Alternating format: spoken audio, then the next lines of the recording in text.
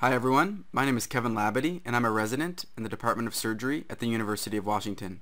I'll be spending some time with you as we go over the antimicrobial section of the microbiology chapter. This is a very high yield section, both for Step 1 and beyond. We're going to be discussing life-saving drugs that you'll be using no matter what field of medicine you go into.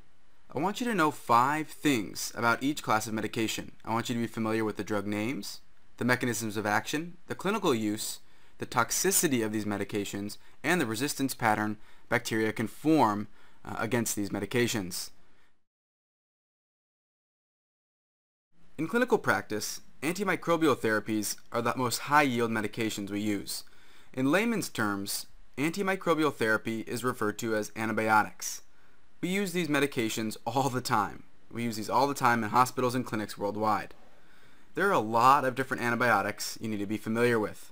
With that comes a lot of information you need to be able to recall for your Step 1 exam. I'm going to do my best to break this material down and synthesize it in a way that is memorable for you.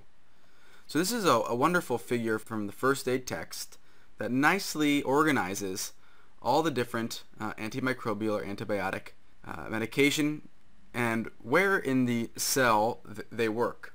So there are essentially 6 key processes that are targeted by our antibacterial therapies. Our drugs can affect cell wall synthesis, folic acid synthesis and reduction, DNA integrity, mRNA synthesis, can target the DNA gyrase enzyme, or can also affect protein synthesis. So we can see here that our drugs that we use target a variety of cellular mechanisms in the bacterial cell. The key principle of antibacterial therapy is that these drugs target cellular processes that are unique to bacteria.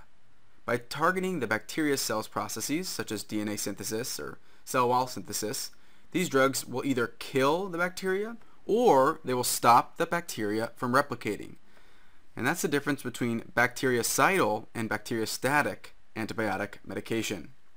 So now let's spend some time reviewing each of these classes of medications and how they work to kill off these harmful bacteria.